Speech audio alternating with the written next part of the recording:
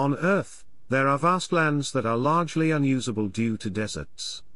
On the other hand, the oceans hold water that makes up 70% of the planet, yet they remain unusable because it is salt water.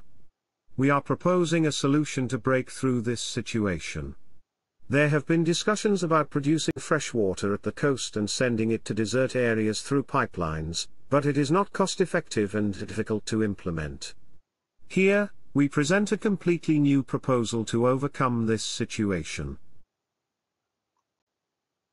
This is a proposal to build canals for seawater in order to generate fresh water through desalination, even in inland areas far from the sea.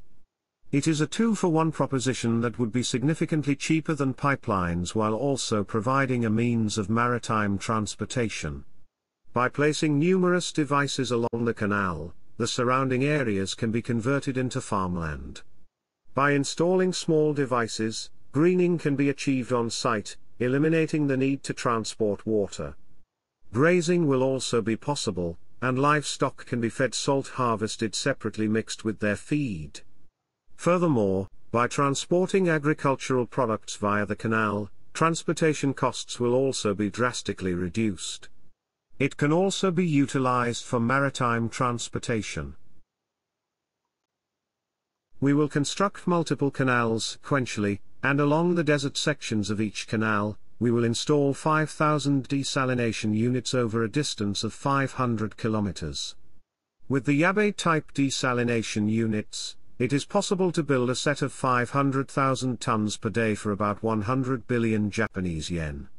At this time, salt can be produced at a rate of 6.4 million tons per year, which can generate an income of 64 billion Japanese yen, if sold at 10 yen per kilogram, allowing recovery of the equipment costs within 2 years.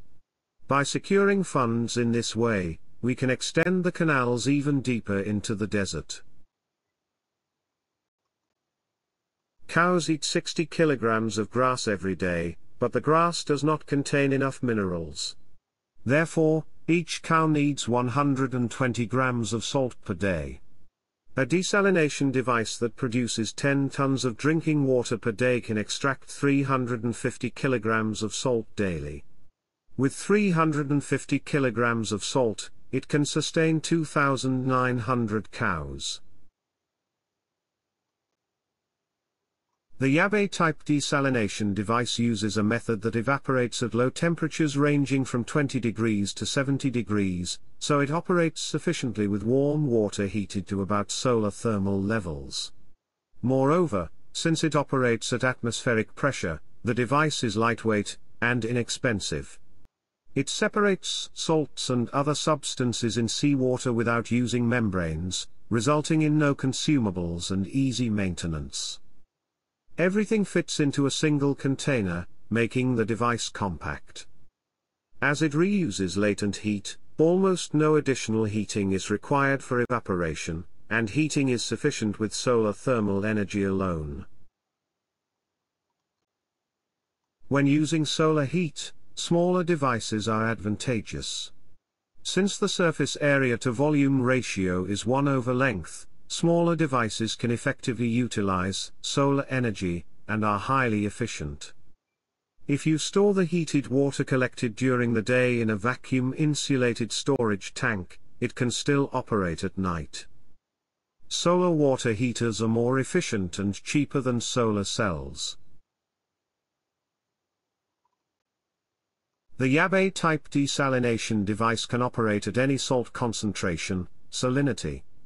The salinity level of seawater is about 3.5%, but as it becomes more concentrated, the salinity level increases, and when it exceeds 20%, it begins to precipitate, as shown in the picture.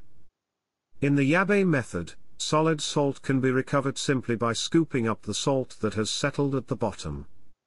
Since it is solid, it can be transported by ships, and it can be transported to the factory along the canal. Salt is used in various materials. Salt is used in a variety of things. The illustration on the right is reprinted from the homepage of the Salt and Tobacco Museum in Japan. Seasonings, of course, are utilized in a wide range of items such as clothing, rubber products and glass products, but this is not widely known. Currently, only 280 million tons are being harvested annually, so consumption is at a similar level, but if production increases, demand will grow accordingly.